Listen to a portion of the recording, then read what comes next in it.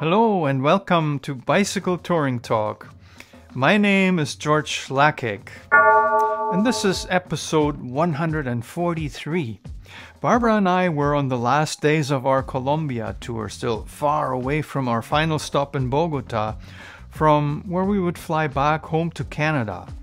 We had decided to travel by bus from Puerto Berrío to Medellin, where we would enjoy a nice weekend. Then we would have no choice but to take a bus back to Bogota to meet our deadline.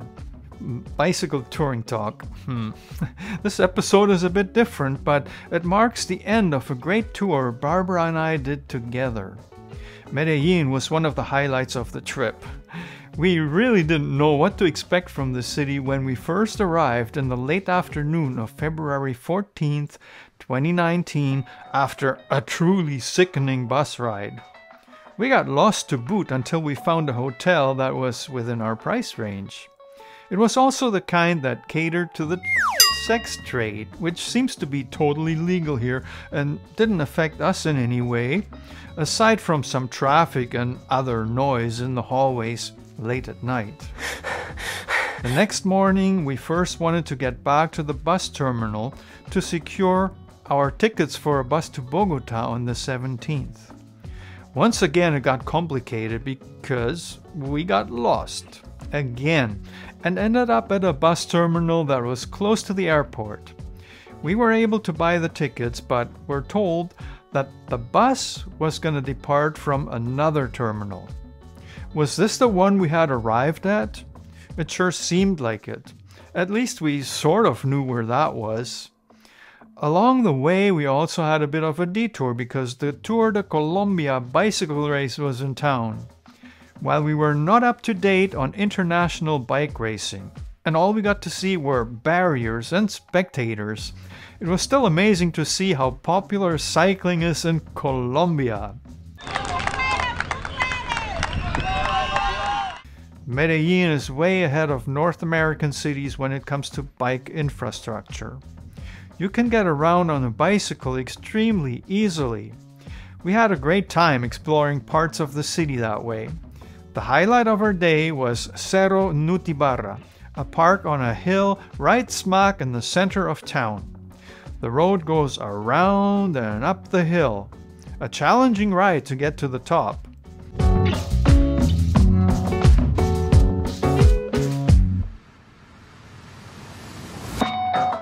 There's everything up there. Places to eat, a fun park with slides, and a replica of a traditional Colombian village.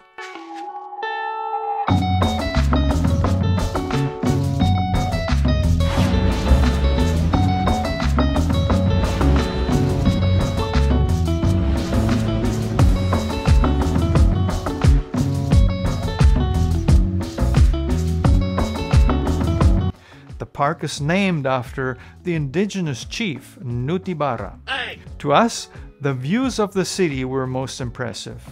See for yourself.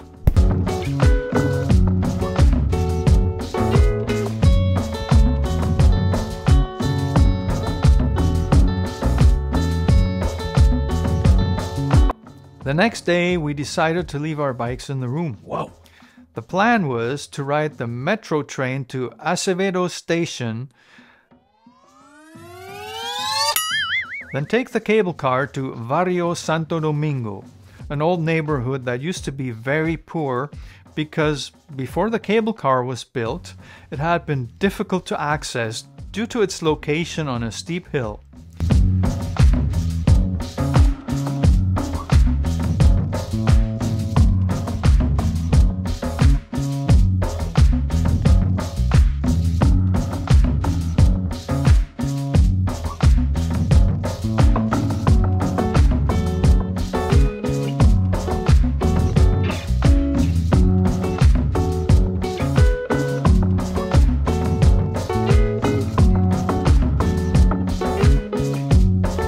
Today, this is a popular stop for many tourists from all over the world.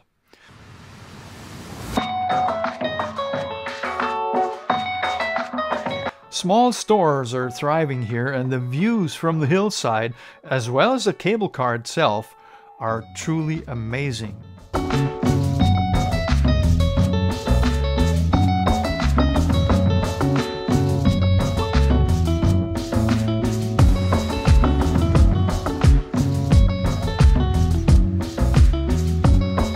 Medellin sits in a valley.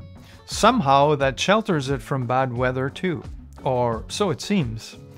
We enjoyed Santo Domingo, but there's another cable car departing from there that goes several kilometers more up the hillside.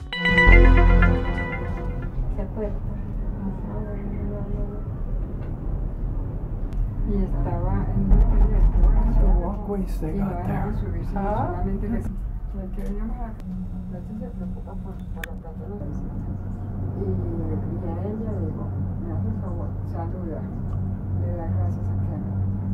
The final stop is at Parque Arví, a nature park that makes you forget you're in the city. The first thing we ran into, though, was the market, catering mostly to tourists but offering many unique Colombian handmade goods and traditional foods. We had lunch there and it was great.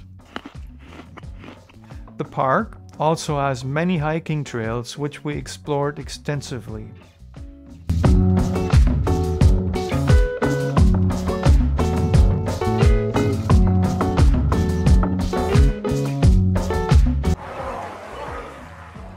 It was a long day on foot. On the way back to our hotel, we stopped in at a mall for a big meal. Amazing food for a great price.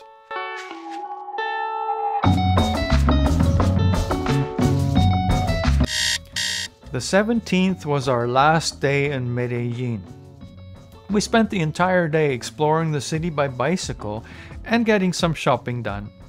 Instead of boring you with the details, I'll just show you some of the best footage and pictures I took.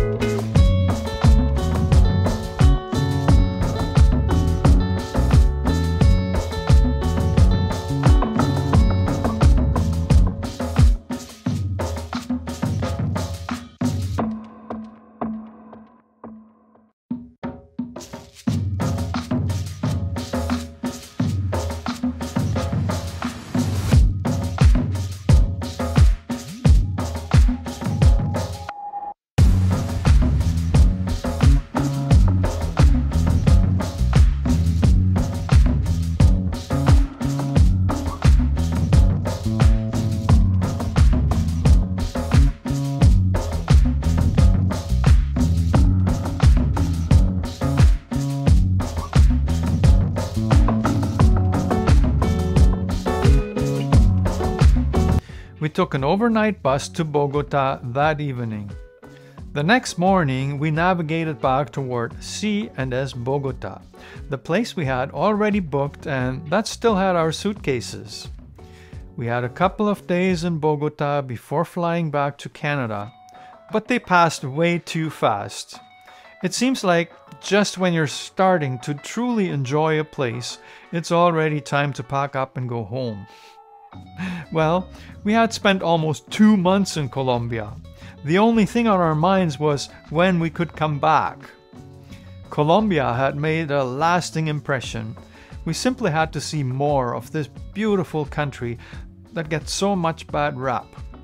Back in Canada, all people ever asked me about was whether we had any problems, meaning of course, crime and violence.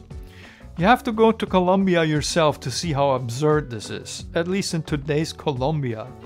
Well, maybe not completely absurd, because you'll find trouble anywhere if you go looking for it. We returned to Colombia the following winter, just before COVID-19 became a thing. We actually did get robbed on that trip, but it wasn't a horrifying experience at gunpoint or anything like that. Huh? Bicycle Touring Talk will take a break for a few weeks at this point. But there will be a new series about our 2020 trip that started and ended in Cartagena soon. Hope you like this video. And if you've never clicked that subscribe button yet, why not do it now? Thank you and see you soon.